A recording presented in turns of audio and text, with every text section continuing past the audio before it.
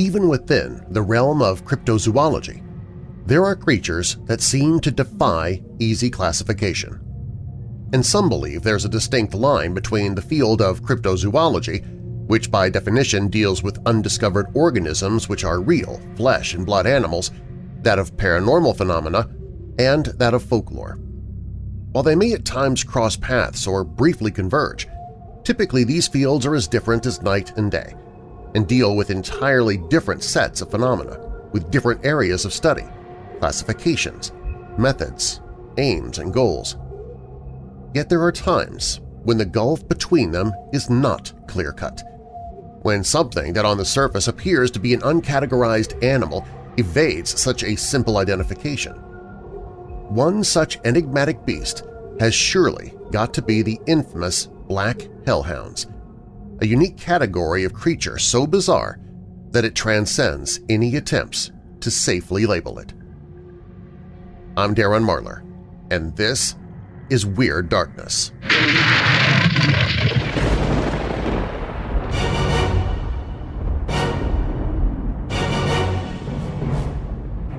Welcome, Weirdos! I'm Darren Marlar, and this is Weird Darkness Radio, where every week you'll find stories of the paranormal, supernatural, legends, lore, the strange and bizarre, crime, conspiracy, mysterious, macabre, unsolved, and unexplained.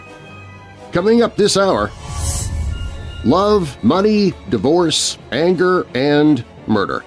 One Pennsylvania family had it all, and then some in the late 1800s. Count Saint Germain, or Jacques Saint Germain, John and Wayne Carter, the Casket girls of New Orleans, despite many years between all of their lives, they all still have one grisly thing in common. All were thought to be, and possibly were, real vampires tied to the Big Easy, a place where real bloodsuckers continue to live and roam the streets even now in the 21st century. But first, they have a long history in the United Kingdom, stalking the moors and fog-carpeted streets in the night. But it appears hounds from hell have also made their way to the Americas. We begin there.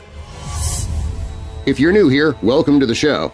And if you're already a member of this weirdo family, please take a moment and invite someone else to listen in with you. Recommending Weird Darkness to others helps make it possible for me to keep doing the show. While you're listening, be sure to check out WeirdDarkness.com, where you can follow me on social media, listen to free audiobooks I've narrated, and more. That's WeirdDarkness.com. Now, bolt your doors, lock your windows, turn off your lights, and come with me into the Weird Darkness.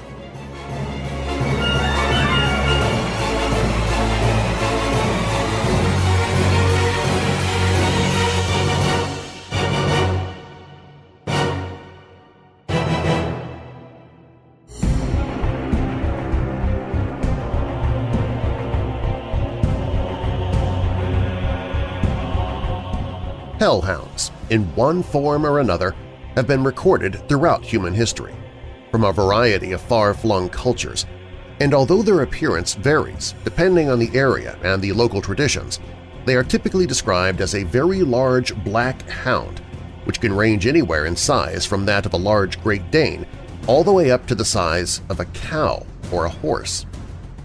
They're usually described as truly frightening beasts, being totally black, with shaggy or matted fur, and large, saucer-sized eyes that are typically described as burning with a malevolent red, yellow, or green glow, although some accounts say they have only a single luminous eye. Usually they're described as having formidable claws, vicious-looking fangs, and as being supernaturally agile, fast, and strong. The hounds can be reported as either tangible and real or, conversely, purely spectral creatures, with any attempt to touch them proving to pass through them as if they aren't there. Folklore usually suggests that they have a horrific wail or howl which can invoke sheer terror in those who hear it, and they're known to even have a sinister, human-sounding laugh, but that their footfalls are typically completely silent. The British Isles in particular have long had tales of such entities, with countless tales of phantom hounds which prowl the lonely roads, crypts, cemeteries, and wilds here, and stories of these hellhounds go back centuries. The hounds have been known as the Girt Dog, Padfoot, Barghest, the Hairy Hound, the Yeth, and Old Shock, Old Snarleyyow, and Old Scarf, among many others. In Ireland they're known as Puka. On the Isle of Man they are Modi Dhu. In Wales, the Gwiligi, and in Scotland the beastly hounds are called Susith. The most popular and widely used term for these bizarre entities in the United Kingdom is the Black Shuck, a term which originated with the name the hounds were given in Norfolk, Suffolk, and Cambridgeshire, with the name deriving from the Old English word skucka, meaning demon, or possibly the word shucky, meaning shaggy or hairy. These frightening creatures were said to be anything from the ghosts of dead travelers to the spirits of dead hounds awaiting the return of their masters, to inscrutable guardians of forbidden knowledge, to being the devil himself. The folklore and sightings of these huge, mysterious hounds go back centuries, inspiring a great amount of literature and spooky history in their path. Yet these creatures are certainly not confined to the old folklore of Britain, and there are many real modern sightings and encounters with apparent hellhounds across the pond in the United States, and these have come up right into the present.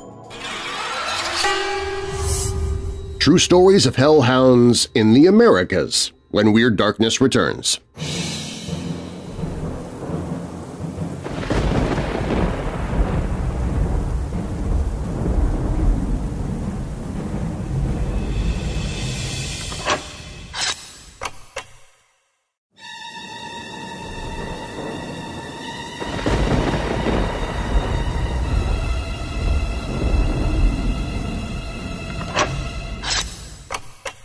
Welcome back to Weird Darkness. I'm Darren Marlar. If you or someone you know struggles with depression or dark thoughts, I'd like to recommend the Hope in the Darkness page at WeirdDarkness.com. There I've gathered numerous free resources to help you fight depression, including the Crisis Text Line, the Suicide and Crisis Lifeline, Save.org, iFred, and more. These resources are absolutely free, and they are there when you need them on the Hope in the Darkness page at WeirdDarkness.com. We're talking about hellhounds, and although they are pretty well known on the other side of the pond, on this side of the pond, we still have them.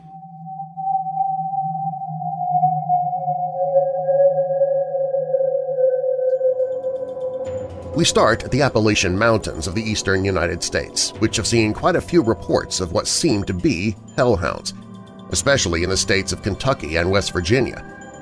Reports go back quite some time, with some accounts coming from as early as the late 17th century of great black dogs with glowing eyes terrorizing the region, and such accounts have continued on into more recent times. In Kentucky, there have long been reports of massive black dogs measuring about 4 feet high at the shoulder and 7 feet long, and one of these beasts allegedly prowled the area of Pike County through the 1930s and 40s, purportedly massacring cattle and sometimes even humans, as well as frightening locals. In modern times, such reports drew the interest of paranormal and cryptid investigators for the TV show Mountain Monsters, who went to the area for an investigation. The excursion would turn out to be pretty bizarre, if inconclusive. The investigators spoke with farmers in the area who showed them torn-apart carcasses of livestock and gave spooky accounts of something large and dark prowling through the wilderness. They were also shown an alleged video of the beast, as well as paw prints measuring 7.5 to 8 inches long, very big for a dog. During the investigation, the team built a bamboo drop cage and baited it with hog shoulders in an effort to lure it out.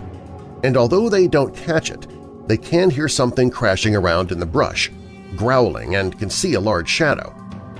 It's all very dramatic, and whether the episode has any truth to it or not, Kentucky and other areas of Appalachia have still produced many reports of hellhounds. Also on the East Coast is an account from Connecticut.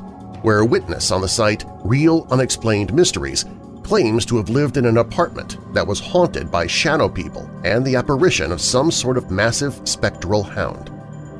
The thing would first appear one night looming over their bed, and she would describe the terrifying experience thus. "I woke with it over my then-boyfriend. It's very immense, stands like a human, has red eyes, long pointy nails. The hands are not like ours, but not paws. It has a very unique snout, more pronounced than a canine. It's no dog but a beast. I warded it off. I had so much fear, I guess I had nothing to lose, and hovered over my boyfriend almost like a dog. Told myself, show no fear, and I can't even explain the immense anger I felt. It does not speak like us, but more in mind. Almost perception. I growled like in my mind and remember thinking, stay away. That's when the anger swept over me. It backed up and vanished in the wall. I wish I could say it was a happy ending, but wasn't. I started having night terrors, always ending in my death, every night." This report fits in well with the lore of hellhounds being spectral entities rather than physical ones, and also matches some of the stories of them feeding off of fear. What did she see? We'll likely never know. Moving up to Michigan, we also have reports of outsized canine monstrosities, and one report posted in Jason Offit's blog, From the Shadows, comes from the area of Romulus, Michigan. The witness, known as S. Castella, claimed that he'd been living with his family at a cabin on a farm there at the time, which was all surrounded by thick woods that was the home of something rather unusual to say the least. According to Castella, there was some sort of dog creature, about the size of a Great Dane and with glowing red eyes. It skulked about in the darkness there in the evening hours, and he would say of it, "We had this really strange dog creature that would hang around the property. I say dog creature because this thing was far too big and intelligent to be a stray dog. It had very pronounced red eyes. I'm not saying it was a werewolf or a dogman, but it was very werewolf-like. The dog would frequently stalk the edge of the woods on our property in the day. It seemed to have no fear. My uncle would yell at it or throw things towards it to try and scare it off. It would simply rear up on its hind legs like a ram and charge at him for a short distance. We would frequently find dead chickens or rabbits after thunderstorms. We knew it was that dog thing because it would leave huge paw prints in the mud and claw marks on the window ledges. Sometimes we would find the screens ripped from our screen doors and windows. It would never outright attack us, but it did seem to enjoy taunting us and harassing us." This was all frightening enough, but it got even weirder when it demonstrated an ability to walk about on 2 feet for short durations, and even more bizarrely, began to speak, seeming to call people outside for some insidious purpose. Castella claims that his mother found him one night sitting by the window talking to the creature and would describe the surreal scene thus. "One summer night my mom had left the window open in my bedroom to cool the room off so I could sleep. She was on her way to the bathroom and went by my room and heard me talking to someone. When she opened the door, she saw me standing in my bed and I had apparently wet my pajamas. I was talking towards the window. I wasn't screaming or freaking out, but seemed to be transfixed and talking in a low voice towards the window. When she looked towards the window, the dog had its 2 front paws pushed through the screen and was looking through the window at us and making a low growl. Its eyes glared red. I always recall its eyes. You could see its eyes out in the woods sometimes at night. I have bad dreams about it from time to time." The boy's mother then threw a beer bottle at the thing to chase it off, but for the next few weeks, Castella allegedly displayed odd behavior and the house pets would not go near him. He would also blurt out cryptic messages such as, "We don't want you here," "Our ghosts are food," or "God thinks you're bad," and would sometimes intentionally prick himself with sharp objects until he drew blood. It almost seemed as if the thing at the window had crawled into his head somehow, and that this was a kind of like demonic possession to an extent. The frightening ordeal would finally come to an end when his uncle hit it with a rifle, and Castella would say of this, My uncle was out back working on his truck when he saw the dog at the edge of the woods making its way toward the rabbit pen. At this point, he was tired of dealing with it and went into the house to get his .22. Apparently, he fired at it and hit it in the rear. The dog turned and ran into the woods. We didn't see it anymore after that, and everything cleared up. Also from Michigan is a report from the unlikely locale of Detroit, where a witness living in one of the city's suburbs claims he had an encounter with a hellhound in 2012. He claims that one evening he was driving through his neighborhood after leaving his girlfriend's house at around midnight when he saw some streak of movement coming from someone's backyard, and he described it as being a very large and well-built creature. He immediately stopped his car in order to get a view of the thing and was first impressed with how incredibly fast it moved for its size, estimated as around 40 to 50 miles per hour. He observed it for a moment before it streaked out of view and would describe it thus. The creature was very large. If I had to compare the size to another animal, I'd say it was about the size of an adult lion. The body type appeared to be that of a dog, although I've never seen any breed of dog this size, and there are absolutely no wild or stray dogs in the area. It had a pitch-black coat, and while I could slightly make out the shape of its head from the side, I never saw its eyes or mouth. When it ran past my headlights initially, it never acknowledged my presence. It did not turn and look at me, slow down, or do anything that was directed toward me. I feel confident that if this was a hellhound, it was not looking for me, but I don't know that for sure. In nearby Wisconsin, we have reports emanating from a place called Meridian Island on the Chippewa River, which according to a few witness accounts seems to be prowled by some sort of canine beast. One report comes from a young couple by the names of Shelley Touchstone and Chris Weiner, who were at the island's boat landing looking for a secluded spot when a thick fog or mist began to form out of nowhere, and which seemed to instill an inexplicable dread in them. They then heard something moving about and growling in a menacing fashion just out of the periphery of their vision, as well as a large shadow as big as a bear, with 2 pinpoints of glowing red eyes. On another occasion, 2 men named Mike Bagazi and Jeremy Stark were in the very same area when they too felt a sudden onset of dread and witnessed a fog congeal out of nowhere.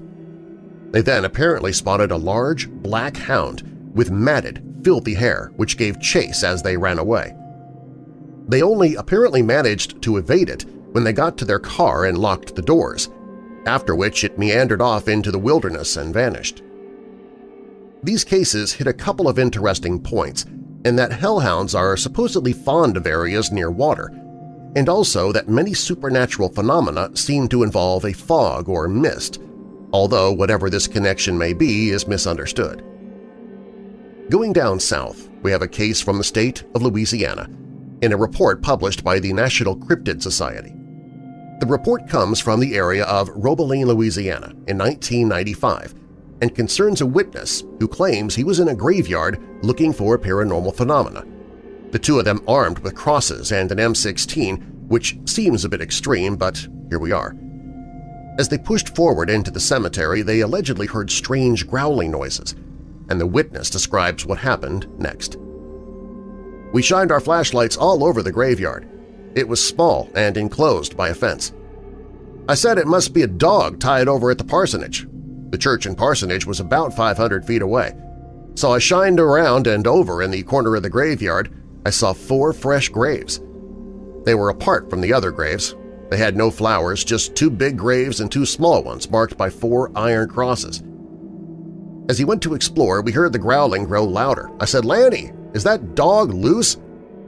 I kind of felt a little safe, knowing it'd be hard for it to jump the fence. But as we got closer to the grave, the hair on my neck stood up, and I got chills. My friend got the same feeling. The growls had a sound like Rottweilers. They chilled you to the bone, and you felt something wasn't right. We heard the snarling as we got a few feet from the grave. The growls were not part of a body. They were disembodied. Then I tried to rationalize it in my head. Is it a couple loose, mean dogs outside the gate? Is it a group of coyotes? But as we shined the light this time, we saw them. We'll find out exactly what they did see when Weird Darkness returns.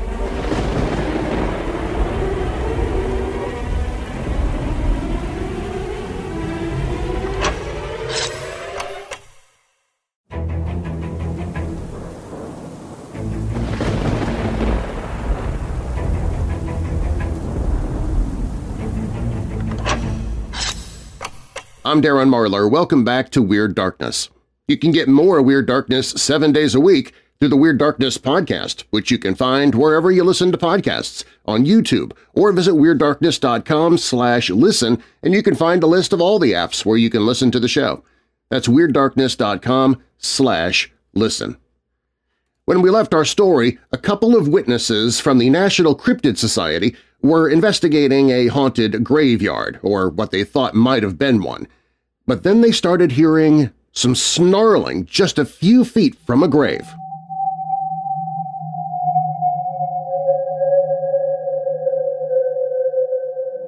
But as we shined the light this time, we saw them. Two sets of glowing red eyes not attached to a body. They were only 3 feet away and stood guard by those graves. My friend froze in fright and pushed me in front. He was crying about leaving his gun. I said, "Lanny, your gun won't help against this." The dogs were vicious, and I said, "Lanny, whatever you do, don't run." I prayed for guidance. I'd not been to church in many a year, but I knew what I was dealing with was straight from hell. I looked right at them. I showed my cross and said that I know what you are. They snarled louder. My friend was really upset and wanting his mama. I said, "Lanny, please." I said, "I demand in the name of Jesus Christ that you allow us to leave as we came in peace and alone. I demand this in the name of the Son of Man and victor over all that is evil. I said that the Son of Man ruled over all evil, and I demand you let us leave in peace."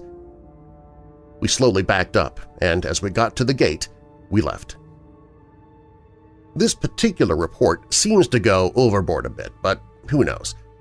All the way over on the other side of the country we come to California, which has a few accounts of hellhounds of its own. From American Canyon, California comes an account from a 28-year-old witness known as Jedediah, who claims that one night, as he was walking back from a market, he heard an ear-piercing howl echo out into the night. He soon caught sight of a very large dog, which he at first took to be a stray or someone's pet, but which seemed to be too large to be such a thing. As he looked more closely, he saw that it seemed to have glowing red eyes and be entangled with what looked to be barbed wire. He would say of what happened next, "At this point, I was quite scared. I continued on my way home and I found myself dreading each corner, fearing another sighting of this hellish creature. I'd almost made it home when the beast appeared again. This time it stood directly in my path. I was frozen with fear, hair standing up on end, and I closed my eyes, fearing an attack. It starts to growl, a deep, rumbling growl, one that I felt deep in my soul, one that threatens to turn my legs to jello. I don't know what compelled me to do so, but I started praying to the Lord and Jesus Christ in heaven to make this beast leave. But the growling intensified. It seemed as if the growl just pulsated through my mind, doing everything in its power to get me to stop praying. I continued to pray. I just prayed and prayed and prayed.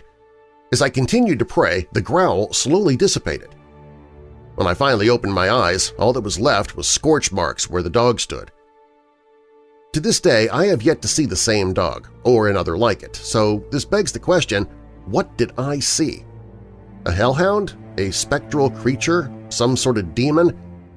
I never will know, but then again, I'm not sure I want to. Also in California is a case that made the rounds involving what seems like a pack of hellhounds in Palm Springs, California. In 2013, there were supposedly numerous reports of large black hounds running amok in the streets, with glowing eyes and sharp fangs. The creatures were described as having the bodies of dogs but the heads of wolves, and baffled all who saw them. Apparently they tore through people's yards and even attacked a man's car to rip up his bumper before disappearing into the night to vanish. There was very little to corroborate this, but it is a strange case indeed. Such creatures surely seem to toe the line between the real and fantasy, where we're not really sure what we should be looking at. What are hellhounds? How can they possibly be? Are these some sort of demonic entity, wandering spirit, or what? Are they misidentifications of large dogs or some wildlife? These reports seem to be beyond explanation and show that these old legends from across the world have seemed to seep into the realm of the real. Whatever they are, hellhounds have been spotted all over the world, and the United States is no exception.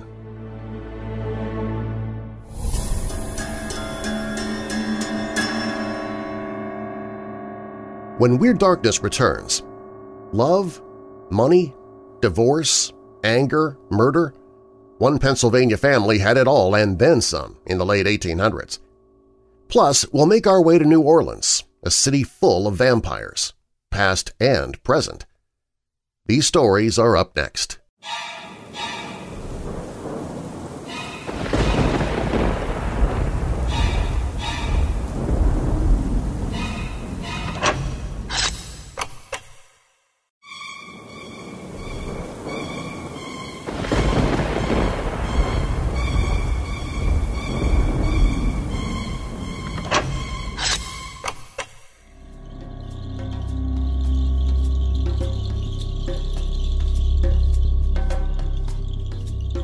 Christina Hassler, 50 years old, grew quite wealthy from several oil wells operating on her farm in Butler County, Pennsylvania. But she was not so fortunate in her personal life. She married a man named Nordheim and had 4 children by him. They lived together until, for some unspecified reason, Nordheim made a murderous assault against Christina's father. He was sent to the penitentiary, and Christina secured a divorce and resumed her maiden name. In 1878, one of Christina's 3 daughters married a man named Harper Whitmere. They borrowed money from Christina, giving her a mortgage on the property. Whitmere later induced her to cancel the mortgage and put the farm in his wife's name and consider it her full share in her mother's estate. But Whitmere had already borrowed money on the farm, representing himself as the owner. When the loan came due, he had to continue borrowing money to stay out of trouble. Mrs. Whitmere died under suspicious circumstances in 1891. Though he was never arrested, many believed that Harper Whitmere had beaten her to death. Whitmere put the children in the care of a charitable school and left Butler County. Whitmere returned in early December 1893 and went to see Christina Hassler, presumably to ask for money. She let him stay in the farmhouse. Also staying at the house were Christina's daughter Flora, who had recently married James Martin, and her son Louis Nordheim, who worked on the oil wells. Louis had been working the night of December 4th, and when he returned home at 9 o'clock the following morning, he found the house in disarray. Trunks had been opened. Boxes and drawers had been ransacked. In an adjoining room, he found his mother lying in agony, barely breathing. She'd been struck in the forehead by the broad blade of a hatchet. Nearby, Flora lay dead, her throat cut from ear to ear. Christina remained alive just long enough to tell her son that Harper Whitmere had committed the murders. Sheriff Campbell began the search for the killer, and at the house of his brother, Samuel Whitmere, he learned that Harper had been there and asked to borrow his revolver. When Samuel asked why he wanted it, Harper said, "I've killed 2 women and I want to make an end of myself." Samuel refused to give him the revolver, and Harper went away. Samuel contacted his other brothers, Louis, Daniel, and Peter. Peter went to town to get a warrant, and the other 3 went looking for Harper. They found him sitting by a fire outside the home of John Calvin. As the brothers tried to convince Harper to return to Samuel's for dinner, they saw 2 rigs coming toward the house. Harper said that he would not be taken alive. He ran to the barn, found his son Sid, and gave him some money. Then he went around a hill to a small grass plot, and before anyone reached him, he sat down and cut his throat, hacking it 6 times with the same razor he used on Flora Martin. He was dead by the time his brother got him back to Samuel's house. Public sentiment against Harper Whitmere had been strong, but as reported in the History of Butler County, Pennsylvania, Whitmer relieved the county of the onus and cost of the prosecution.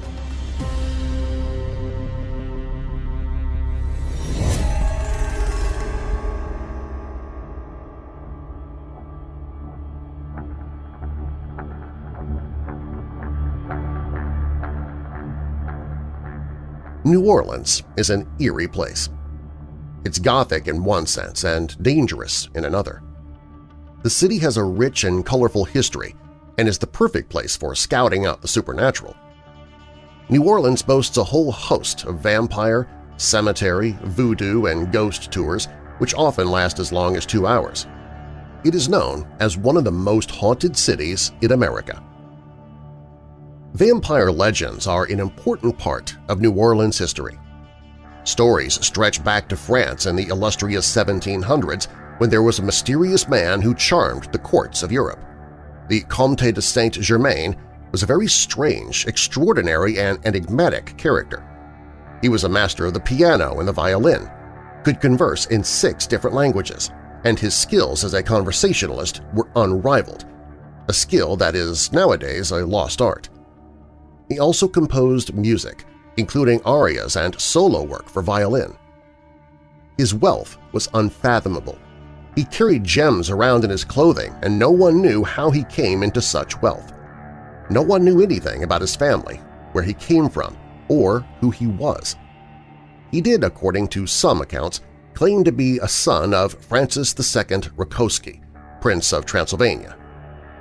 One of his greatest passions was alchemy, and he was believed to have an extraordinary talent for maintaining his youth. Perhaps it was his vast knowledge of cosmetics and herbs that kept him young. The philosopher Voltaire called him the man who knows everything and who never dies. No one really knew his true age. He looked about 40 in all of his portraits and continued to appear so for over half a century. Although he was charming, engaging, and graced the dinner tables of many dukes and kings, no one had ever seen him eat anything.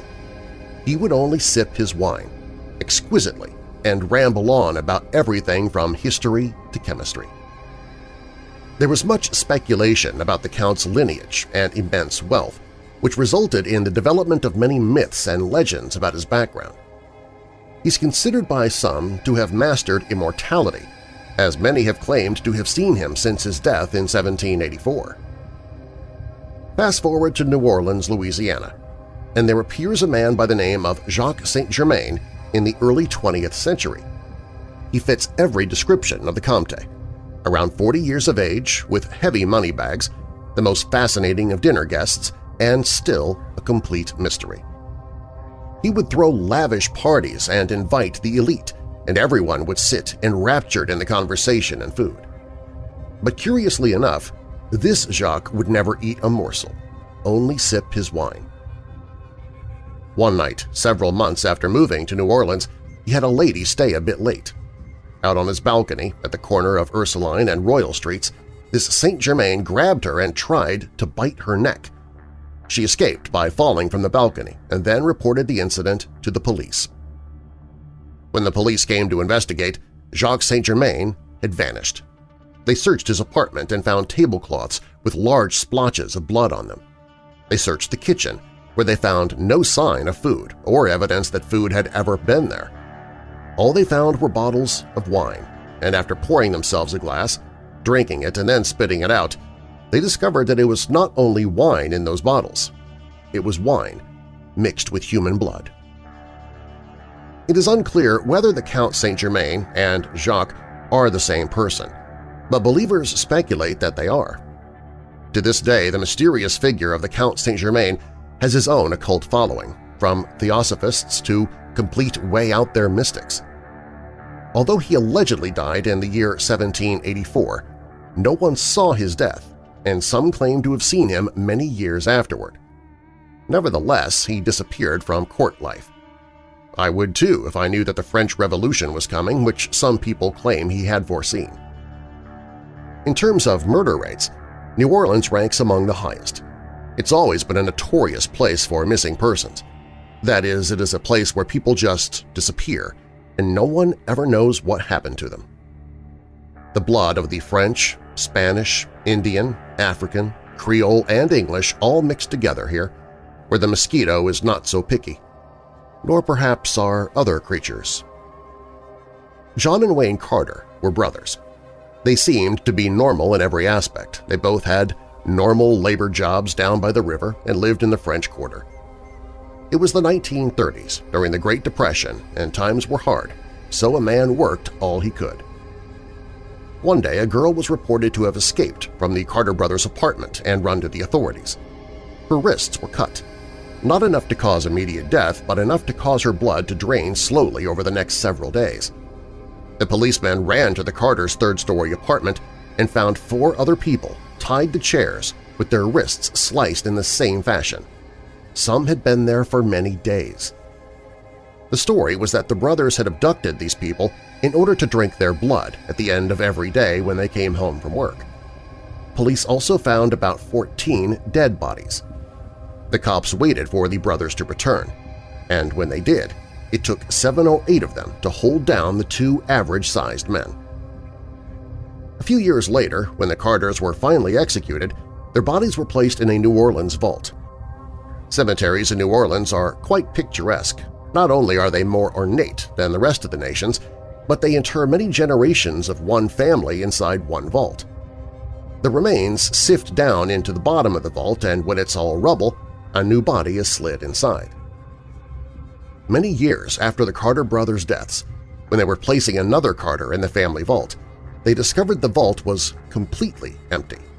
No John or Wayne. They were gone. To this day, many sightings have occurred in the French Quarter that match the description of these 2 brothers almost exactly. Years later, an owner of their apartment saw 2 figures that matched their descriptions outside on the balcony, whispering to each other. Both figures jumped off the top of the 3rd-story balcony and took off running. The legend goes that if a vampire drinks your blood 7 nights in a row, then and only then can you become a vampire. Some of those found in the Carter brothers' apartment had been there for more than 7 days.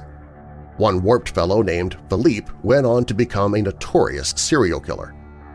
And of course, he would do more than just kill his victims. He was believed to drink the blood of all 32 of his victims. During the colonization of New Orleans, France was having a hard time convincing women to make the voyage. This was mostly due to the fact that the men originally sent were thieves, murderers, and culprits of every type and caste, not to mention Louisiana's snakes, alligators, mosquitoes, and humidity. Eventually, some women were sent. Some sources say they were nuns, while others say they were prostitutes. But nevertheless, a few of them made it. Many of them snuck off the ship in Mobile, Alabama when they ported there, and were told what type of riffraff they would be tricked into marrying if they stayed on board. Historically, these women were referred to as casket girls, in reference to these small chests in which they carried their clothing and other belongings. However, the legend goes that these girls had the most interesting luggage, shaped like coffins. So to the dismay of the men of New Orleans, all that arrived in New Orleans were 300 of these coffin-like suitcases.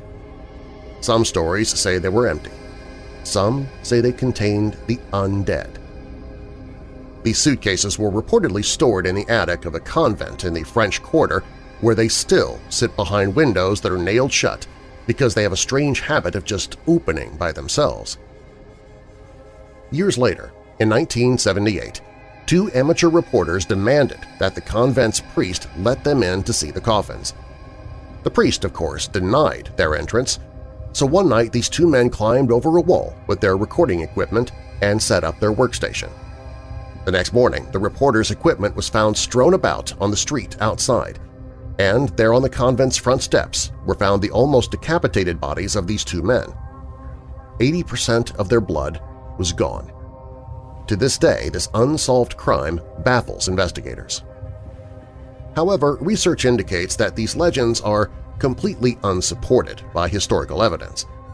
It's unclear how or when the myth of the Casket girls began, but the story continues to haunt tourists and believers to this day. Clinical vampirism has been recognized as a neurological disease in which those with symptoms drink human blood, believing it to be beneficial for their health. Psychologists have said that symptoms begin with incidences in childhood that draw a sexual connection to the ingestion of blood. This interest in blood results in the individual drinking their own blood, and eventually that of other humans or animals. John Edgar Browning, a Ph.D. candidate at Louisiana State University, conducted research in New Orleans that determined that there were about 50 individuals who identified as vampires living in New Orleans alone. Many of the real vampires of New Orleans have fangs or are nocturnal. Research has indicated that these markers are cultural, but the vampires insist they are biological. Another study by the Atlanta Vampire Alliance reported about 5,000 of these individuals in the United States. However, clinical vampirism, also sometimes called Renfield's syndrome, has not been recognized by the Diagnostic and Statistical Manual of Mental Disorders. Those who self-identify as vampires even have their own organization in New Orleans, known as the New Orleans Vampire Association, or NOVA. The organization accepts all paradigms or denominations of sorts of those who identify as vampires. NOVA is governed by a council which is comprised of members of 7 houses that serve as sects of denominations, reflecting various aspects of NOVA's community values. Browning's research involved extensive time spent at NOVA meetings, from which he observed that the members were predominantly Caucasian. There were nearly equal numbers of men and women, and the members were between the ages of 18 and 50. The association was formed in 2005 after Hurricane Katrina struck New Orleans. Members participate in charitable events, such as serving food to the homeless and hosting silent auctions. However, their website is not currently maintained, and it's unclear whether they are still in operation.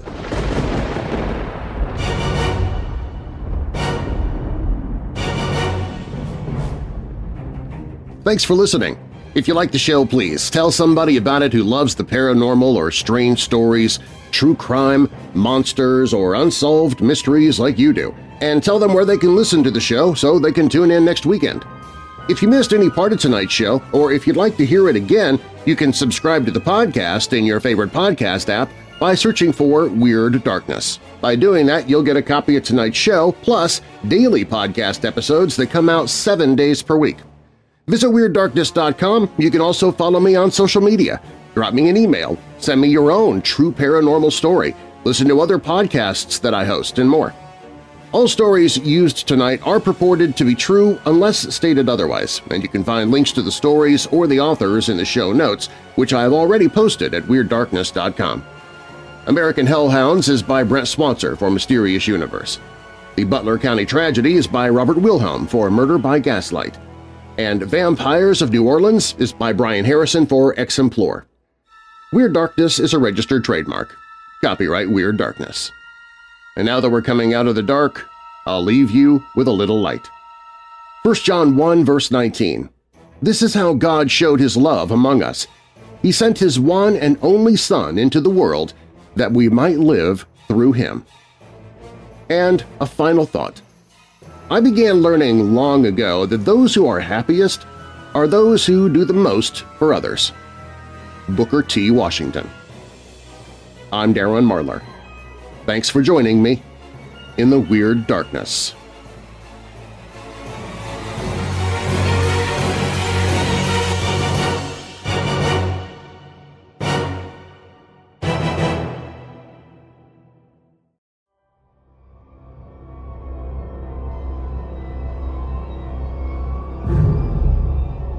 You might think of werewolf stories as something only told for fun around the campfire, but that hasn't always been the case. Historically, many slayings, crimes, and generally horrific incidents have been attributed to werewolves. People truly believed in the existence of these creatures. In fact, in the 16th and 17th centuries in Europe, werewolf trials accompanied witch trials, and sometimes they were even one and the same. It's even more surprising to note the number of people who confessed to being werewolves or lycanthropes. Some were likely tortured into confession, but others believed themselves to be real werewolves. The idea that someone could transform into an animal was a popular one, and people thought they could make a deal with the devil in order to obtain that power. Is there any truth behind the enduring legend of the werewolf? Or were these creatures just convenient scapegoats for mysterious misdeeds? Whatever you think, there's no denying that these historical encounters with werewolves are fascinating and downright spooky. Keep listening if you dare. But be warned, these real-life werewolf stories might have you worried about the next full moon. I'm Darren Marlar, and this is Weird Darkness.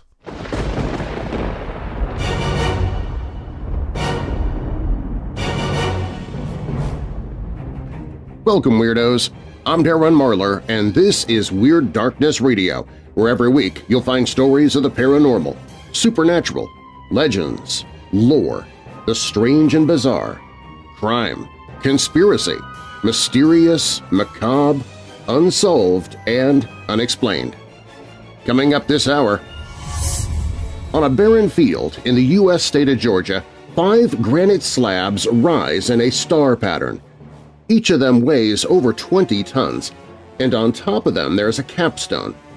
Nobody knows who built it or why they were placed there, but one popular opinion is that their purpose is to guide humanity after a predicted post-apocalyptic event that will come in the not-so-distant future.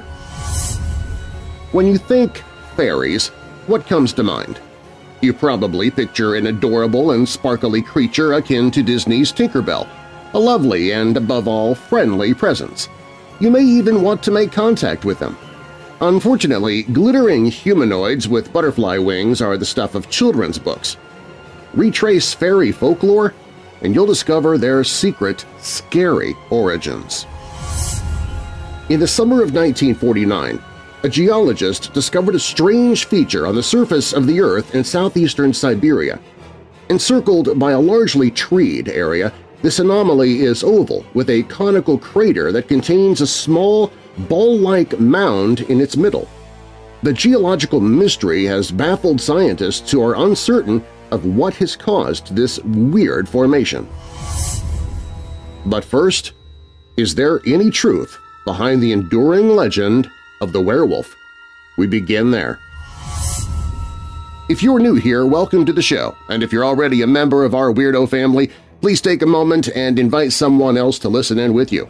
Recommending Weird Darkness to others helps make it possible for me to keep doing the show.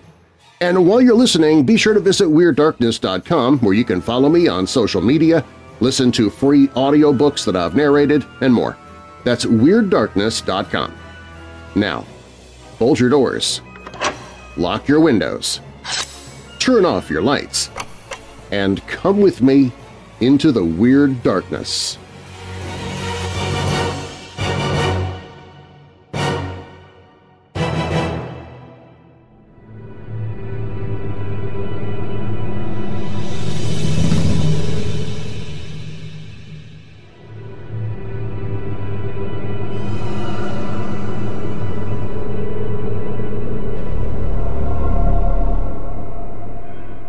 In the 1500s, a French tailor was convicted of luring in, torturing, and slaying his victims before cooking and eating them for supper.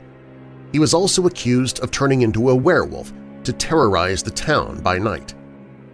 Although there was no exact victim count, he was believed to have slain dozens. As the story goes, the tailor made no attempt to defend himself. Instead, he cursed until his last breath when he was burned at the stake. The court was apparently so shocked by his evil acts that the court documents were burned as well. Peter Stubb was one of many self-confessed werewolves. In 1589, he claimed that his wolfskin belt allowed him to transform, and he also said he had slain over a dozen victims. As one story went, the devil transformed him into the likeness of a greedy, devouring wolf, strong and mighty, with eyes great and large, which in the night sparkled like unto brands of fire, a mouth great and wide with most sharp and cruel teeth, a huge body and mighty paws. Stubbs' tale should be taken with a large grain of salt. He confessed after prolonged torture. He was ultimately decapitated on Halloween 1589, and his body was burned at the stake. In 1685, the people of Ansbach were angry and scared as their livestock was attacked by a wolf, and that was before it started taking lives. The locals were convinced it was their deceased mayor back to torment them by returning in wolf form. The townspeople eventually slew the wolf. They then dressed it as the mayor and put the carcass on display before moving it to a local museum.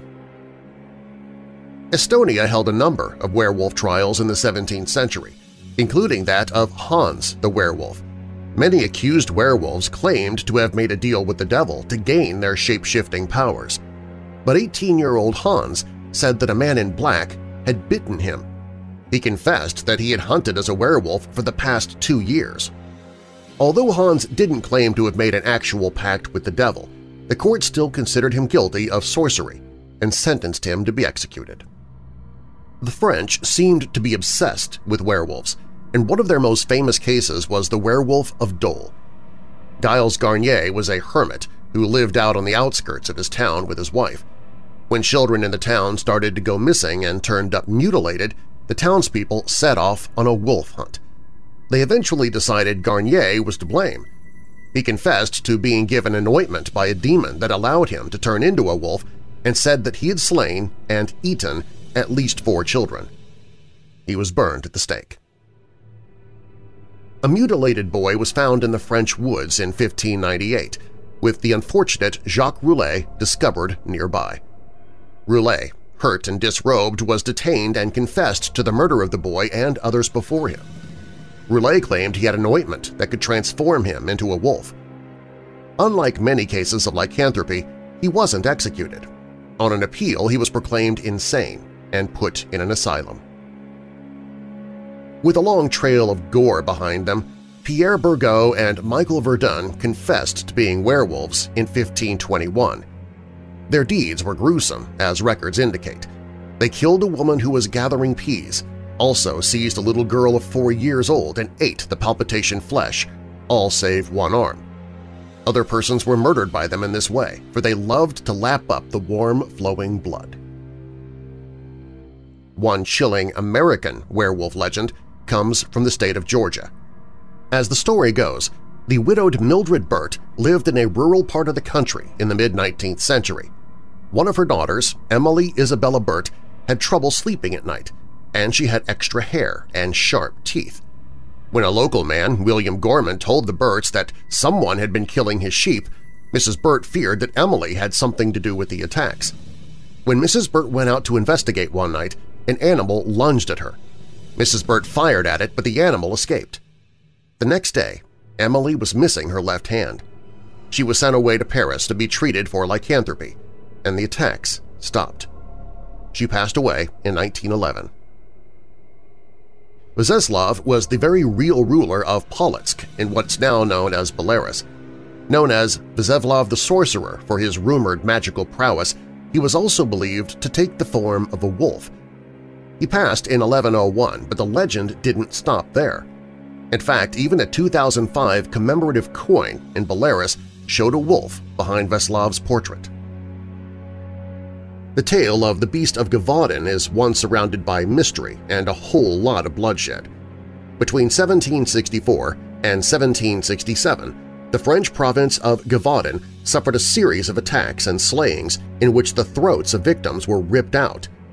Theories abounded as to who or what was responsible, but most believed it to be a giant wolf.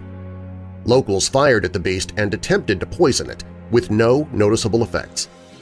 It vanished in 1767, and its fate remains unknown. And finally, beliefs differ on what exactly turns someone into a werewolf. In ancient Greece, apparently people believed that someone could be transformed by eating the meat of a wolf and a human mixed together. This story is similar to the tale of King Lycaon. He attempted to trick the god Zeus into eating human flesh. Zeus wasn't pleased and turned the king into a wolf as punishment. His name is likely the root of the word lycanthropy. When Weird Darkness returns, on a barren field in the U.S. state of Georgia, 5 granite slabs rose in a star pattern. Each of them weighed over 20 tons, and on top of them there was a capstone. Nobody knows who built it or why they were placed there, but one popular opinion was that their purpose was to guide humanity after a predicted post-apocalyptic event that would come in the not-so-distant future. We'll look at America's Stonehenge up next.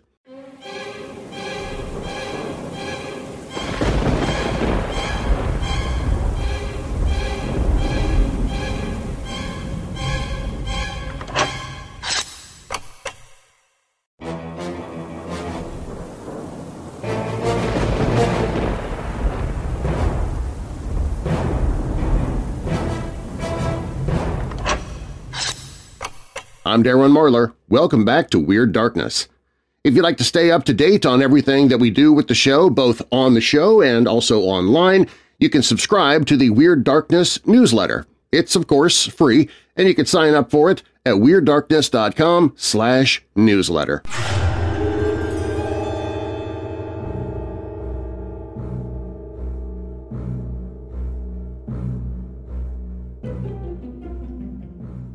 On a barren field in the state of Georgia, 5 granite slabs rise in a star pattern. Each of them weighs over 20 tons, and on top of them there's a capstone. Nobody knows who built it or why they were placed there, but one popular opinion is that their purpose is to guide humanity after a predicted post-apocalyptic event that will come in the not-so-distant future. The huge blocks send a message out to the world in 8 different current languages, as well as 4 extinct ones, ancient Greek and Egyptian hieroglyphs, for example.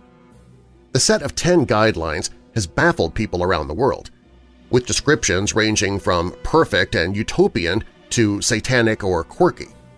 But no matter what the case, these 10 commandments should definitely get you thinking. Number 1. Maintain humanity under 500 million in perpetual balance with nature. 2. Guide reproduction wisely, improving fitness and diversity. 3. Unite humanity with a living new language. 4. Rule passion, faith, tradition, and all things with tempered reason. 5. Protect people and nations with fair laws and just courts. 6. Let all nations rule internally, resolving external disputes in a world court. 7. Avoid petty laws and useless officials. 8. Balance personal rights with social duties. 9. Prize truth, beauty, love, seeking harmony with the infinite. And 10. Be not a cancer on the earth. Leave room for nature. Leave room for nature. While some of them are clearly noble and laudable, like having fair laws and avoiding petty ones, some of them have stirred controversy, especially maintain humanity under 500 million in perpetual balance with nature, and guide reproduction wisely, improving fitness and diversity. If we were to apply these laws now, we'd have to kill over 90% of the planet. However, this is a perfect example of a misinterpretation because it has to be kept in mind that these commandments have to be applied after the alleged apocalyptic event. It's not clear why they settled on 500 million, but the bottom line is that many believe the world to be overpopulated right now.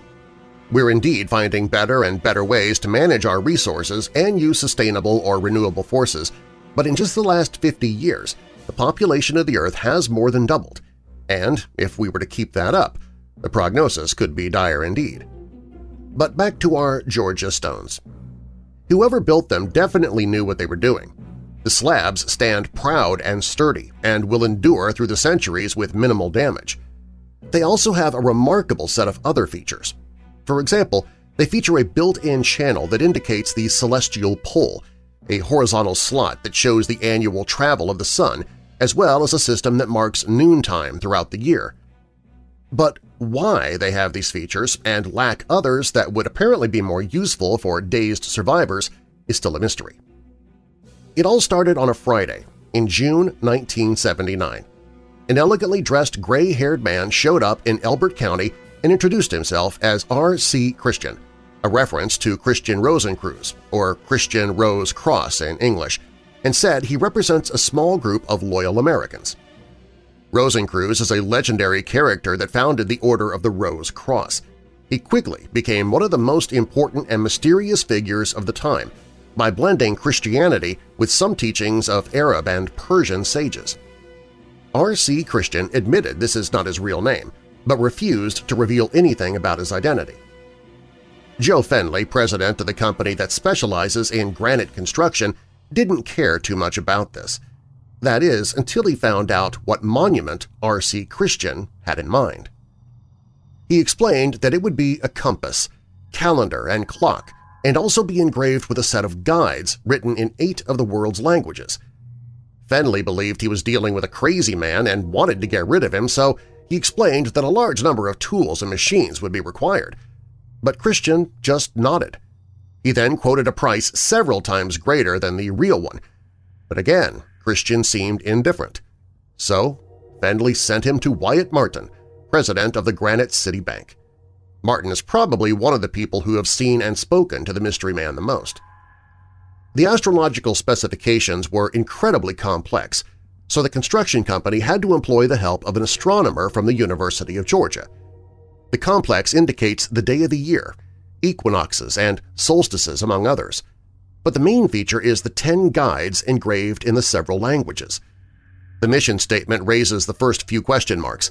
Let these be guidestones to an age of reason. But controversy started even before the monument was finished, many claiming it to be the devil's work. By 1980, when they started building the monument, Martin remembers that people started telling him to stop and accused him of being part of an occult movement.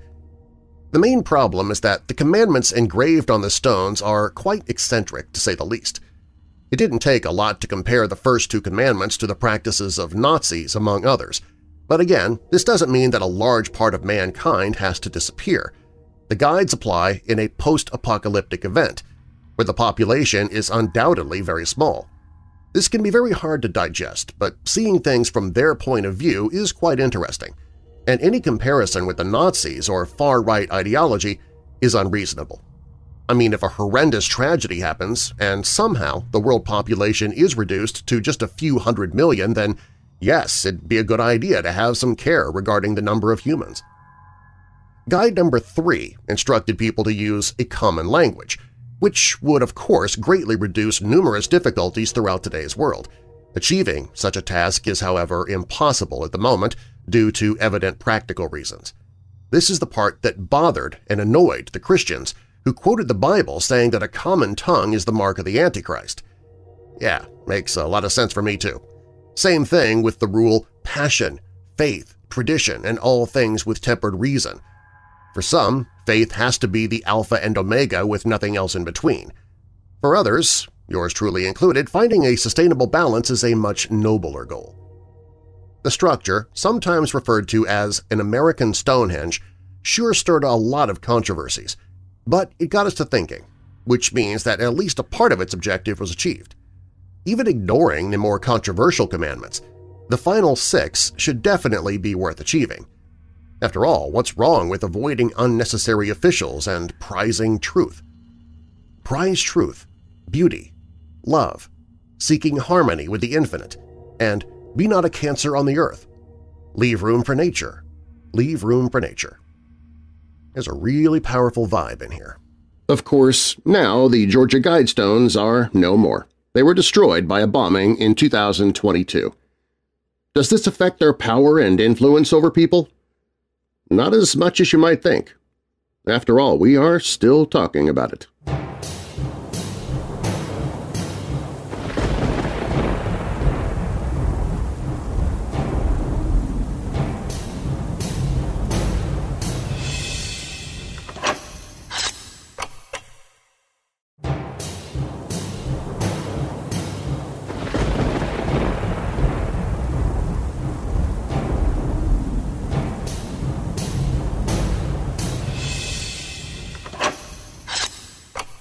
I'm Darren Marlar. Welcome back to Weird Darkness.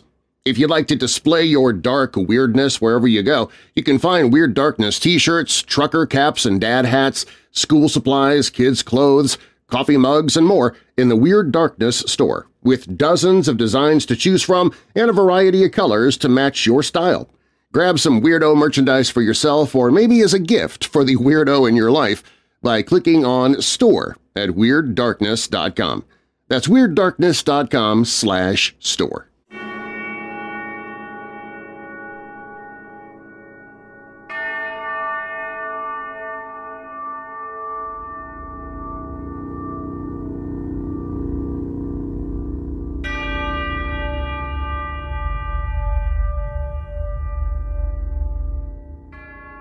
When you think fairies, what comes to mind? You probably picture an adorable and sparkly creature akin to Disney's Tinkerbell, a lovely and above all friendly presence. You may even want to make contact with them. Unfortunately, glittering humanoids with butterfly wings are the stuff of children's books. Retrace fairy folklore, and you'll discover their secret, scary origins. Cultures all over the world put their own disturbing spin on the fairy folk. In Wales, fairy folk take away babies and leave their own twisted offspring in their place. Scottish Kelpies, meanwhile, are known for their taste for human flesh. As for Icelandic Huldafolk and Filipino Berberoka, you'll have to keep listening to discover just what makes them so chilling. Just because they're mythological doesn't mean that fairies are any less frightening. Here are a few of their darkest attributes. Just remember to shut your windows tight before going to sleep tonight. The Banshee, also known as Woman Fairy, originated in Ireland and is said to be most active at night before a passing. In some folklore, she even comes to the door of those who are expected to pass. She looks like a full-sized human female, and though her appearance varies by region, her hair is always stringy and she always wears a white gown or shroud. She frequently appears covered in moss as well. The Banshee is recognized by her loud mourning wails, which are said to be a harbinger of someone's demise. Bean Fionn fairies are also known as drowning fairies. They're said to pull children to their underwater doom. If you're searching for a Bean Fionn fairy, you're advised to look around dark waters where drownings have occurred. These creatures were likely devised by parents looking to keep their kids from playing in the water, but that doesn't make them any less creepy. Utbirds are fairies that are believed to be the revived spirits of babies who passed during harsh winters. They tend to haunt anyone who hangs around the sites of their demise. Misery is their mission. Utbirds are even known to transform into large and terrifying owls that prey on night travelers. Varaikas gather outside the homes of dying people while happily chatting to each other. These 18-inch tall harbingers of doom are instantly recognizable thanks to their vivid red color and blood-stained teeth. According to folklore, they can be appeased, but it isn't easy. Varaikas require a shrine filled with daily burned offerings of flowers and spices to leave you alone. Fairies aren't just menaces to humans. They can be a threat to their own kind, too. Consider kelpies, a kind of human-eating fae. Small, ugly, and bulbous, kelpies are known for their foul tempers. They were once said to crop up everywhere in Scottish lochs and the North Sea, but fell into decline thanks to their appetite for other fairies. But kelpies don't discriminate when it comes to slaying. They love to eat deer that wander too near to the lochs, and they're able to shapeshift to lure in human prey. There are even folk tales about kelpies who take the appearance of seahorses, luring young maidens who they then submerge and devour. According to Irish folklore, the slough are fairies thought to be the souls of evil people. These fairies travel in a swarm at night, often appearing like black birds. Their preferred prey are dying people who have yet to be given their last rites. Some stories, however, say that you can call them by feeling deep sadness or simply by saying their name. Once the slough have you in their sights, the only way to be rid of them is to offer another person in your place. But they're easy to spot. In their humanoid form, the slough look like malnourished people with leathery wings. According to Filipino folklore, Berberoka are highly dangerous fairies that inhabit rivers and swamps. They're said to prey upon fishermen by ingesting large volumes of water, thereby bringing up fish.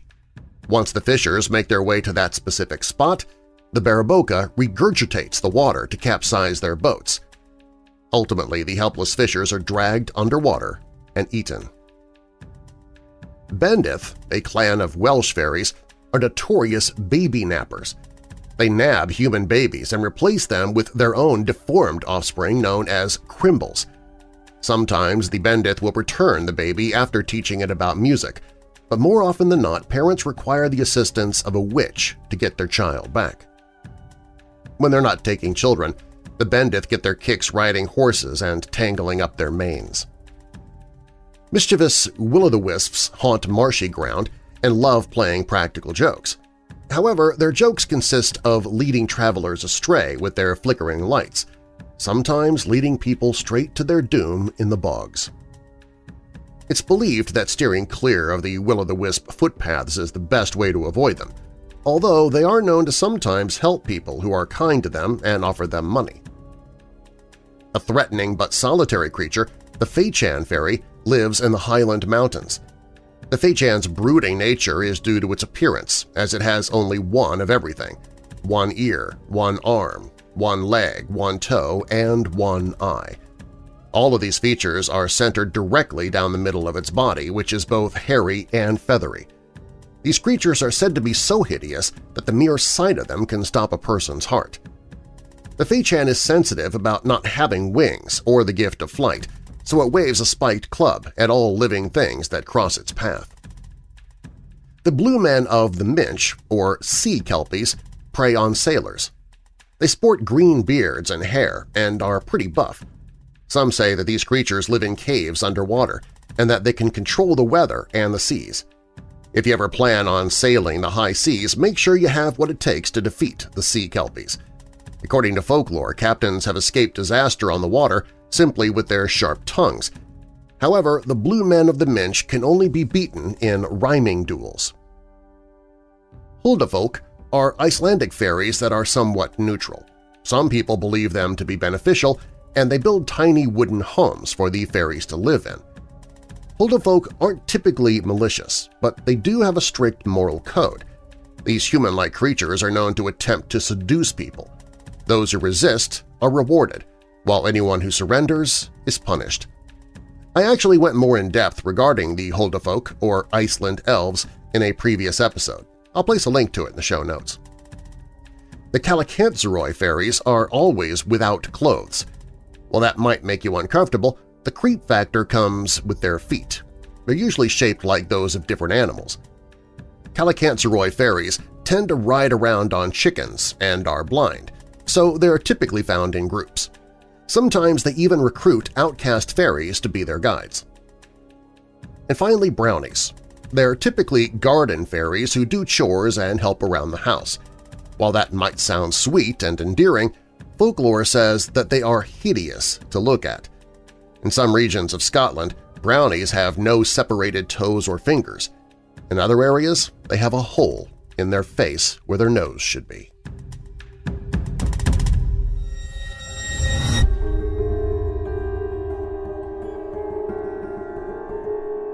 When Weird Darkness returns, in the summer of 1949, a geologist discovered a strange feature on the surface of the Earth in southeastern Siberia. Encircled by a largely treed area, this anomaly is oval with a conical crater that contains a small ball-like mound in its middle. The geological mystery has baffled scientists who are uncertain of what caused this weird formation. That story and more on the way.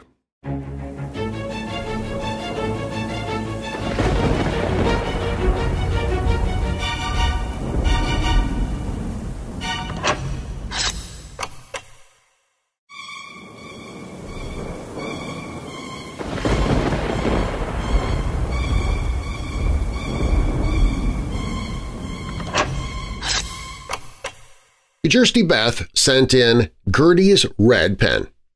Here's her story. When I visited Gertie for lunch at the nursing home, she told me she was ready to die. "What do you think happens when we die?" I asked. She scoffed. "Nothing," she said with a dismissive wave. "Lights out." It was this kind of incisive brevity I loved about her. Gertie and I had gotten to know each other editing the nursing home's newsletter. I was the English major cum receptionist, she was the retired secretary. Gertie was unmarried, had no children, and no family in the area.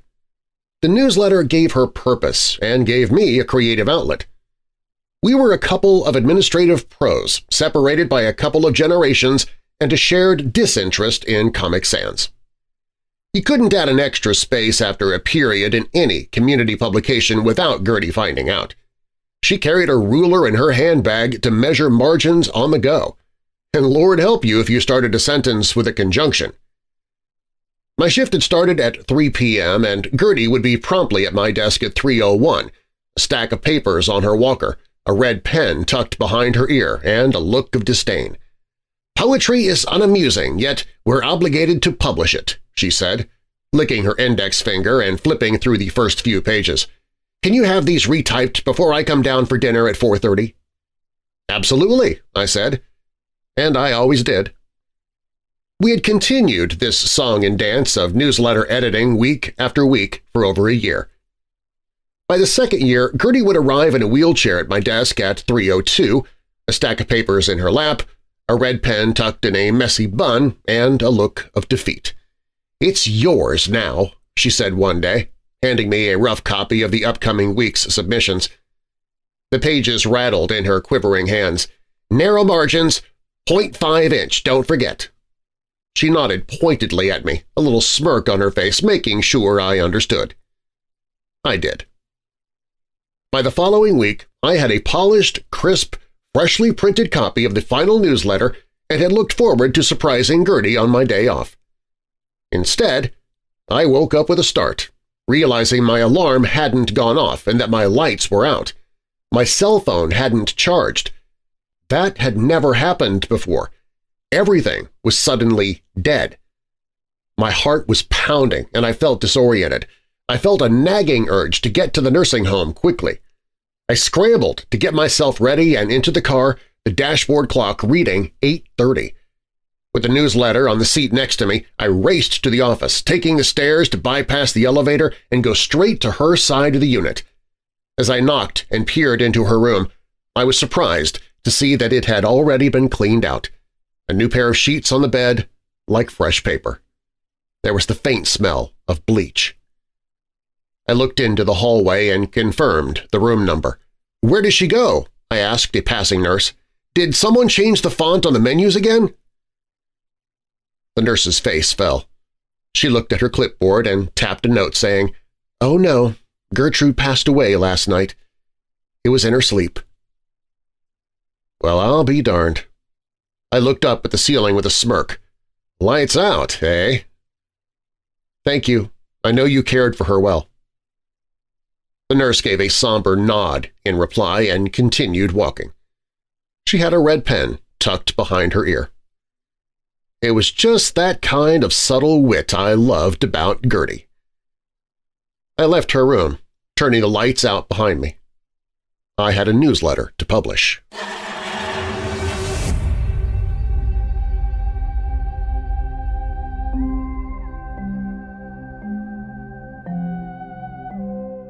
In the summer of 1949, a geologist named Vadim Kolpakov discovered a strange feature on the surface of the Earth in the Bodaibo Irkutsk region of southeastern Siberia. Encircled by a largely treed area, this anomaly is oval with a conical crater that contains a small, ball-like mound in its middle. The entire structure consists of broken gray limestone. Its width is between 130 and 160 meters, while the cone is up to 80 meters high. Oddly, few trees grow on the formation. However, the surrounding conifers have experienced rapid growth. Named the Patomskiy Crater, the Kolpakov Cone, and the Fire Eagle Nest, the geological mystery has baffled scientists who are uncertain of what caused this weird formation. Named for the river that runs near the anomaly, the Patomskiy Crater has spawned many interesting theories. Wild ideas speculated that it was a secret Stalin-era uranium mine that used Gulag labor forces. Ancient astronaut theorists chimed that it was the landing site of an alien UFO. Other popular theories include an underground uranium or natural gas explosion, a dust-sized meteorite that burrowed through the planet and left the crater as an exit wound, a cylindrical metallic object of unknown origin, and the Tunguska event. The uranium theory may sound unlikely, however, this area is known to be rich in naturally occurring radioactive elements. A precise series of events would need to take place in order to create the circumstances for an explosion, but it lies within the realm of possibility. However, the trees do not indicate large explosions from uranium or the Tunguska event, which would have leveled the conifers.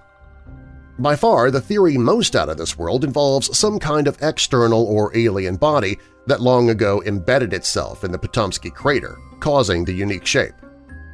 The unremarkable radiation levels seem to contradict this, though, as an object from space would leave far higher radioactive levels than the typical levels on Earth. Of course, one could counter this by saying that the spacecraft landed so long ago that by now high levels have returned to nominal. This is supported by the increased size of the vegetation surrounding the site. The two most reasonable theories that initially arose stated that the origin is volcanic or meteoric. The problem is that scientists have not found any evidence of either scenario on the slopes of the Siberian crater yet. There is no volcanic rock, no meteor debris anywhere. Nonetheless, the site reminded scientists of the meteor impact marks on the Moon and believed that evidence lay deeper in the Earth where the meteor would have exploded. By now, the majority of the evidence has ruled out a meteor, and most scientists have abandoned this theory. Although remote, the Irkutsk region has an indigenous population called the Yakut. These people consider the crater a bad place, and they insist that large animals do not go into the area. One theory about this superstition suggests that perhaps their ancestors were present at a time when the area had a far higher radiation level. These ancestors may have become ill and died from this radiation. Over time, the legend was synthesized into oral tribal stories that became a part of the Yakut culture. In fact, the Yakut gave the crater the name Fire Eagle's Nest because of its shape. Although discovered in 1949, the first scientific expedition committed to properly investigating the Patomskiy Crater wasn't launched until 2005. There were a number of reasons for this delay, whereas in many other countries an anomaly of this magnitude would have been a scientific focus. Until the Soviet Union fell, expenditure on scientific activity focused on military development. Consequently, the study of the crater was postponed. The initial expedition in 2005 met with a major setback when not long after embarking for their target, the lead researcher, Evgeny Vorobyov, died on the trail. When officials recovered his body, an autopsy showed a massive heart attack. Nonetheless, a bad omen or not, the group pressed on. Although scientists studied the area thoroughly, it only provided more possibilities. At that time, they were unable to make conclusive determination about its cause. Interestingly, though, a number of anomalies were discovered in the surrounding area. Because it was around the beginning of the Cold War, the Russian government was originally concerned this could be the site of a nuclear test by another nation. After all, the Americans had only made their nuclear debut over Japan 3 years prior, and it was an open secret that the Russians were attempting to create the same technology. Subsequently, one of the first things officials searched for at the site was increased levels of radiation. However, the results were unremarkable. Although fractionally above nominal, the amount in no way indicated a nuclear blast. What is perplexing, though, is that the surrounding vegetation experienced a sharp increase in size for over a century before its discovery. Whilst sounding benign, this anomaly is common in instances of nuclear contact. The mutagenic properties of radiation affect the size of flora, often dramatically increasing it over time. This was also the cause in the vegetation around Chernobyl. Magnetic anomalies are also present on and in the surrounding vicinity of the odd Patomskiy Crater. However, of course, there are other causes of tree growth spurts. Modern geomorphologists believe the Fire Eagle's Nest may be a very rare gas volcano, acting as a vent for vast stores of underground gases. The odd rock formations may also be indicative of chemical reactions between elements on the surface and those leaking through deep in the earth. Dmitry Demezko, Institute of Geophysics, Yekaterinburg, proposes that the crater formed in two phases. First, the tectonic actions in the area created a type of channel similar to mud volcanism. Then, over time, repeated freezing and thawing caused the rock to break up. One of the most recent studies published in 2015 in a paper by V.S. Antipin, B.G. Pokrovsky, and A.M. Fedorov concludes that the formation occurred from one or more explosions of steam as magma moved up through water and rock or when fissures released pressurized water trapped in the rock. Little by little, experts are getting closer to conclusively solving this puzzling mystery once and for all, if they haven't already. Something all scientists appear to agree on is that there is nothing like the Patomskiy Crater anywhere else on the planet.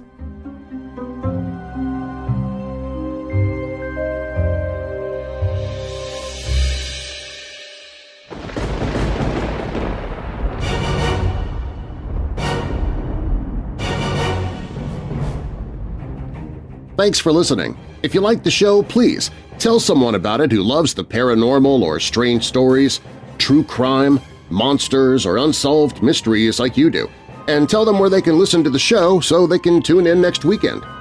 If you missed any part of tonight's show or if you'd like to hear it again, you can subscribe to the podcast in your favorite podcast app by searching for Weird Darkness. By doing that, you'll get a copy of tonight's show plus daily podcast episodes that come out 7 days per week. Visit WeirdDarkness.com and you can follow me on social media. Drop me an email. Send me your own true paranormal story. Listen to other podcasts that I host, and more. All stories used tonight are purported to be true unless stated otherwise, and you can find links to the stories or the authors in the show notes, which I've already posted at WeirdDarkness.com. Planet Werewolf was written by Leah Rose Emery for Graveyard Shift. The Dark Side of Fairies is by Amber Foy for Ranker. The American Stonehenge was by Mahai Andrea for ZME Science. What Caused the Patomskiy Crater is by Lachlan McClelland for Historic Mysteries. And The Red Pen was written by Jersty Beth for Paranormality magazine. Weird Darkness is a registered trademark. Copyright Weird Darkness. And now that we're coming out of the dark, I'll leave you with a little light. 1 Thessalonians 4, verse 14.